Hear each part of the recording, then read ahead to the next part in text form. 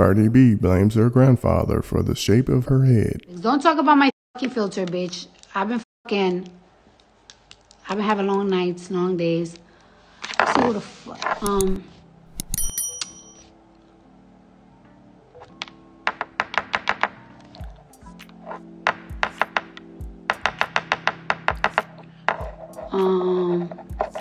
I'm not even gonna hold you. You know what happened to me yesterday? Remember when I got on live at 7:30? I went to sleep at 11. No, I got live at 7:30 a.m. I ended up going to sleep at 11:30 a.m. And then I had to get up at 3 o'clock to get my fucking hair braided. And I got my hair braided. It took like 3 or 4 hours to do. And then I went to the gym for 2 hours. Then I took a nap. Now I'm up. And everybody was waiting for me. But now everybody's coming back. They was getting some fucking food. What's that shit called? Snappers? So I'm just waiting for everybody to come up so I can start recording. And I gotta get up tomorrow because I gotta do something very, very special with somebody very, very special. Y'all wanna see my fucking braids? No. Yo, my forehead. I cursed my grandfather for giving me this forehead. My forehead is... No.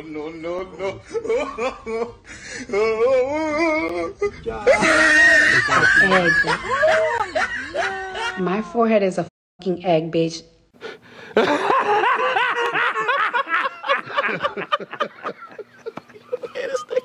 Oh my gosh, I have an alien head. This is what I don't even think. And I don't even have my baby hairs out because I gotta put a wig on.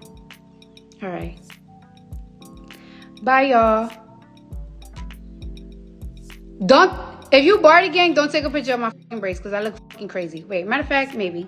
Be sure to like, comment, and subscribe. Y'all taking the picture?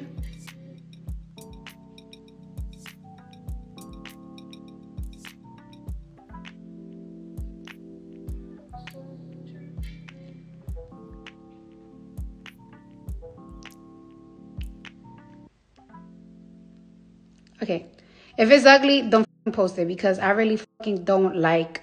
I really don't like my forehead. Luis, ¿qué tú haces, maldito? Alright, bye.